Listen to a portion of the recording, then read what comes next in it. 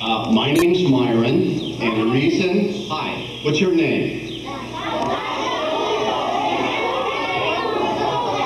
Well, how do you do? I'm glad to meet each and every one of you. Helping me today, what I'm going to do today is tell you some stories.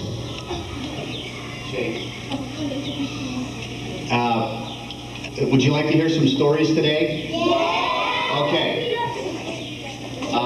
The stories I want to tell you, I don't know if Miss Hall have you read them, any of the stories? Okay, so these are going to be different stories, but I'm going to do them a different way. Instead of reading you the stories, I'm going to sing the stories to you, and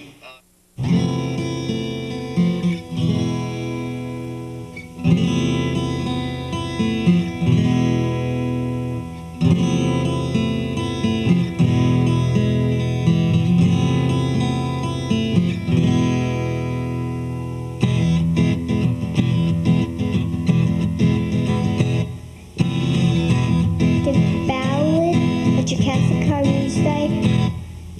moviestar by Myron Frank. I'm sure you know Jocasta Carr, the celebrated movie star, who from a very tender age enjoyed renown on screen and stage. What's more, Jocasta, sheepdog Belle, became a movie star as well. When young Jocasta reached her teens, both she and Belle were movie queens, whose audiences held their breath. Knocking damsel dies with death. Faithful fans were thrilled to see A Belle could set her mistress free. Ready on the set, ready on the set. On weekend breaks, they love to fly their scarlet seaplane through the sky. Or when the days were not too cool, they stayed relaxing by their pool. The film producer, Maxwell Pym, was keen that Belle should work for him. He tried to make Jocasta sell, but she refused to part with Belle. Pym flew into a fearful rage and threatened Joe, but at this stage Belle left and gave him such a bite, the villain turned and fled in fright. Then Maxwell Pym, that wicked man, devised a subtle secret plan by tempting Belle with meat, the dog to come aboard his yacht. Too late she saw his trickery. They captured her and put to sea.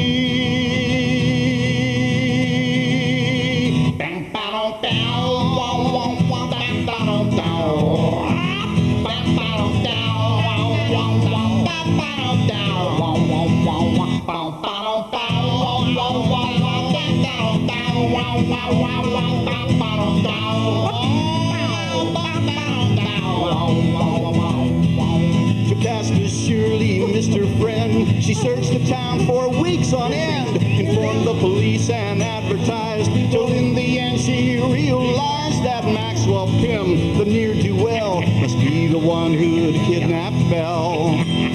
Joe phoned around and soon heard talk that Pym and company were in New York, but after flying there she found them rumored to be London bound. So climbing back into her plane, she flew in hot pursuit again.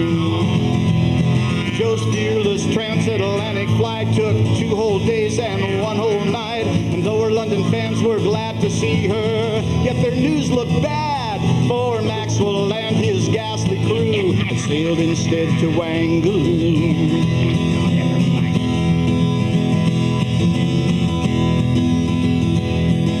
Jocasta wondered what to do. She'd never heard of Wangaloo, but then she met a friendly chap who helped her find it on the map, and Wangaloo turned out to be an island in the Java Sea.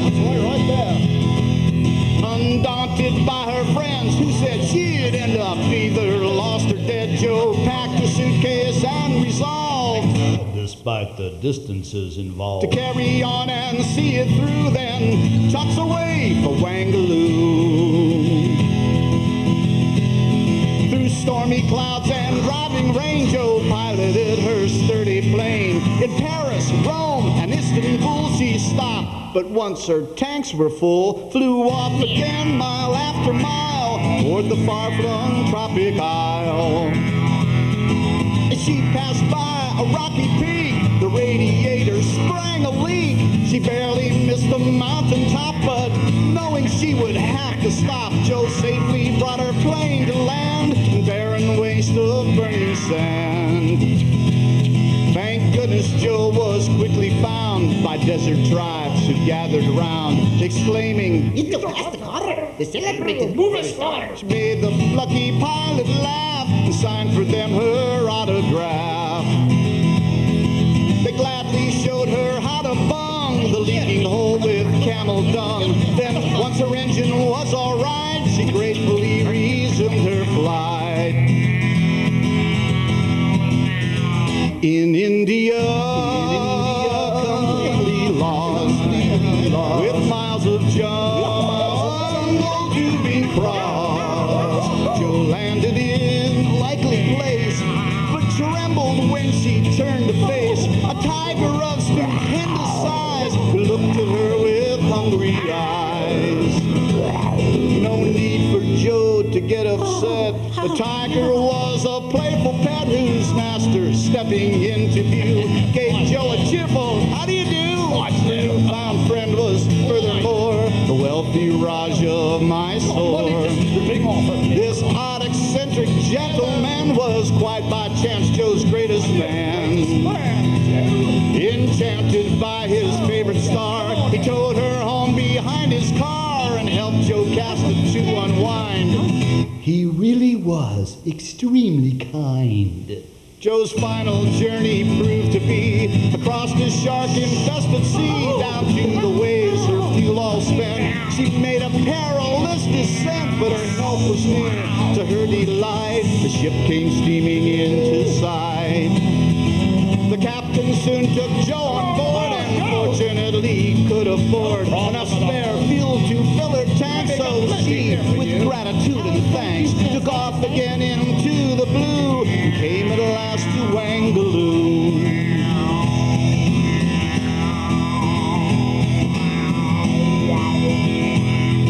She landed with a gentle glide to find Pim's yacht unoccupied. Joe weighed the anchor with much glee and watched the yacht drift out to sea. She stole ashore while Maxwell slept and found the cage where Belle was kept. So overjoyed was Belle to see her mistress come to set her free. She hurtled into Joe's embrace. She nuzzled her and licked her face. And then they tiptoed down the beach to fly away beyond Pim's reach.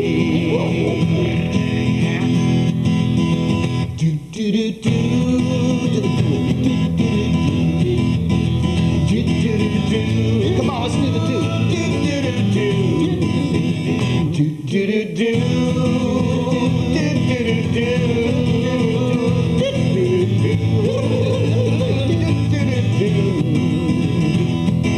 Awakened by the engine's roar, the hoodwinked hoods rushed to the shore. Too late to intercept the plane, they screamed and yelled, but all in vain. Joe waved goodbye as off she flew to leave them stuck on Wangaloo.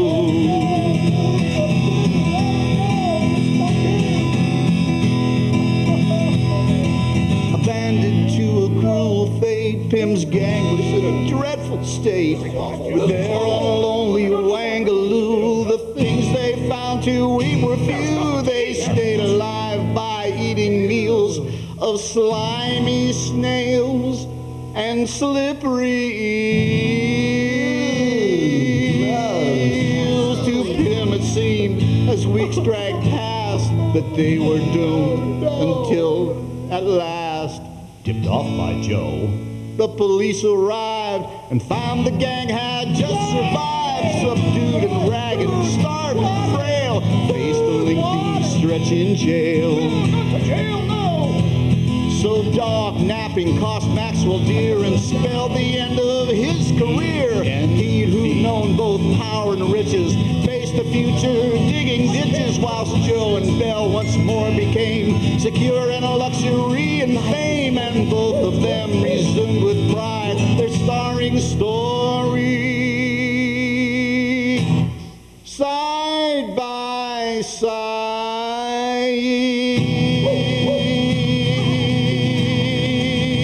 Bing, bow, bow, wow, wow, wow, bing, bow, bow, wow, bow, bow, bow, down, wow, wow, wow, wow, bow, down, wow, wow, wow, bow, down, wow, wow, bow, down, wow, wow, bow, bow, bow, bow. Jocasta Carr, Jocasta Carr.